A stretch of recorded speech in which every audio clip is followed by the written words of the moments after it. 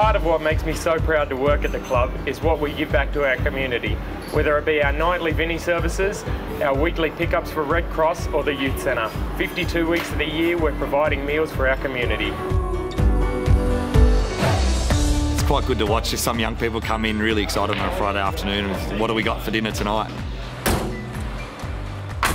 Most definitely the busiest day of the week and also the most popular. I think that's a big part of the partnership, is that we can provide a meal to young people that might only be having that one sort of really healthy meal a week. Oh, dude, the meals.